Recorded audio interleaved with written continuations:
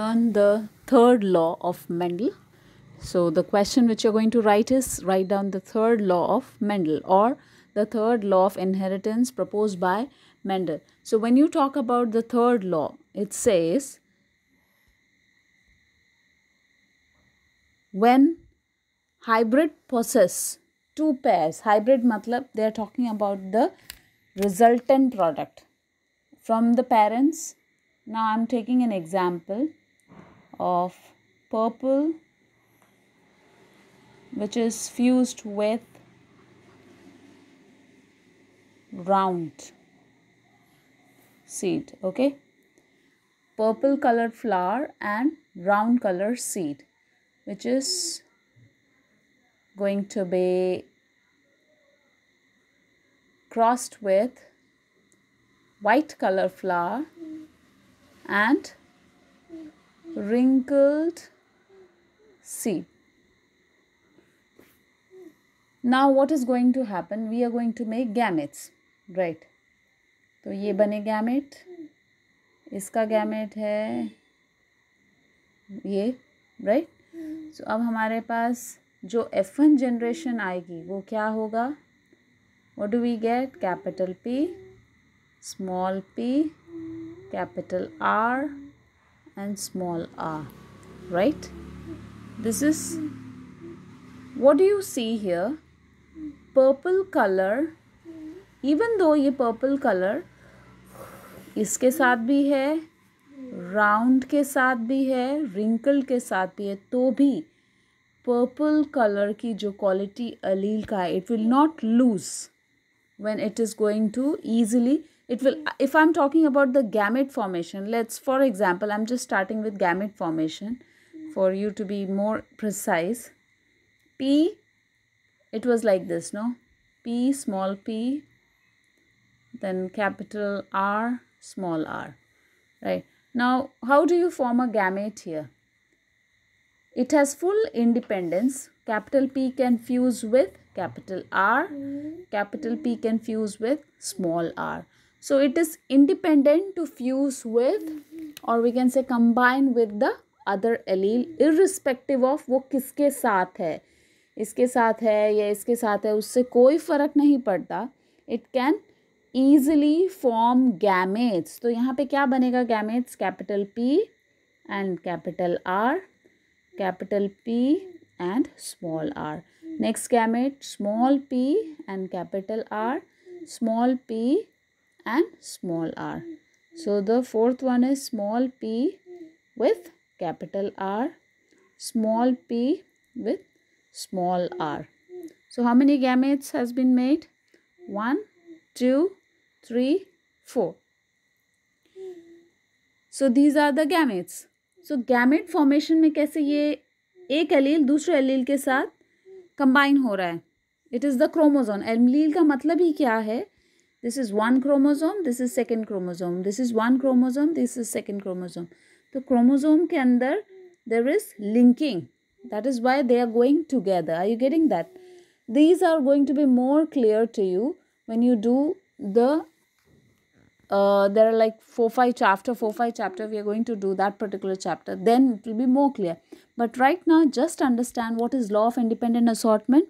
When a hybrid possessing more than 2 characteristics, okay, 2 characteristics, जैसे अभी क्या था, purple भी था और round भी था, we had the color of the flower, we were talking about 2 characteristics. Okay, so the law was stating, let's read the law once again.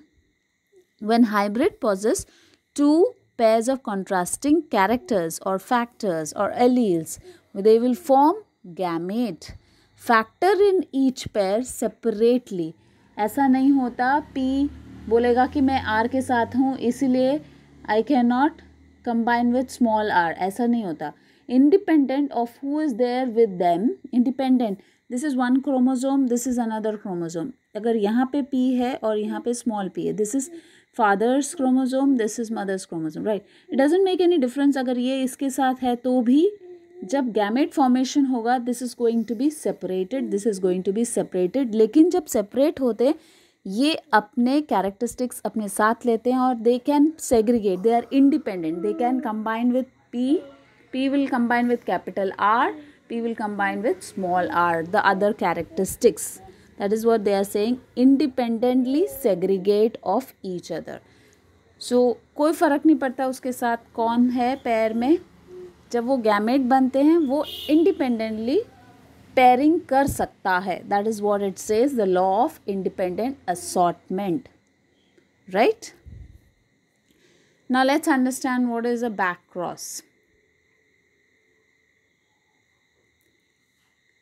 When we talk about back cross, when F1 individual is crossed with the parent, okay, it is basically self to get. F1 individual is obtained in a cross wherein the cross is with one of the two parents. It can be dominant parent, it can be recessive parent, किसी भी parent के साथ हो तो you call that as a back cross.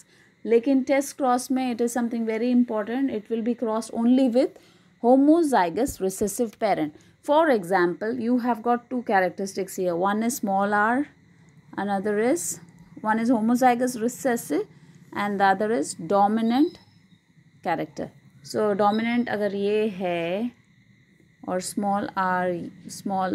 recessive characteristics ये है, so जो offspring बनता है capital R small r, this will be crossed with this parent, right?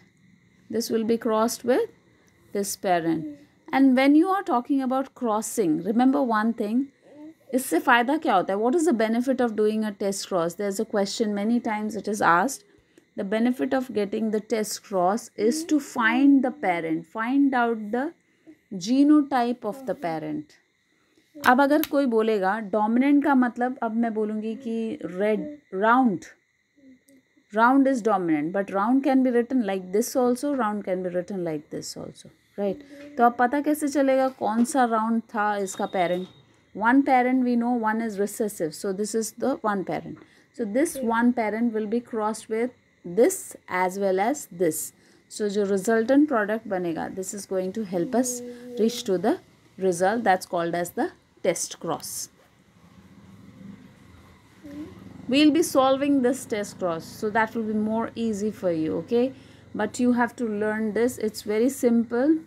When you have two parents, one is dominant and another is recessive, जो आपका product है, it can get the characteristics from both the parents, right? But you have to understand कौन सा parent है. Dominant में ऐसा भी हो सकता है, ऐसा भी हो सकता है. सो कौन सा है parent number one? If parent number one has to be located, we have to search. At that time we are not going to do back cross, we are going to do test cross. So purpose of test cross is find the genotype of the plant with the, ये question बहुत बार ही आता है, what is the purpose of test cross, how can you detect, and give an example. It's very simple, you can simply write an example. दो cross करना, दोनों cross में you can see here, यहाँ पे हमारे पास दो पेरेंट हैं, ये भी डोमिनेंट, ये भी पेरेंट नंबर वन हो सकता है, ये भी पेरेंट नंबर वन हो सकता है. सो पेरेंट नंबर टू तो हमारे पास कंफर्म है ही कि it is going to be small are, right? तो हम लोग इसके गैमेट्स को यहाँ लिख देंगे, इसके गैमेट्स को यहाँ लिख देंगे.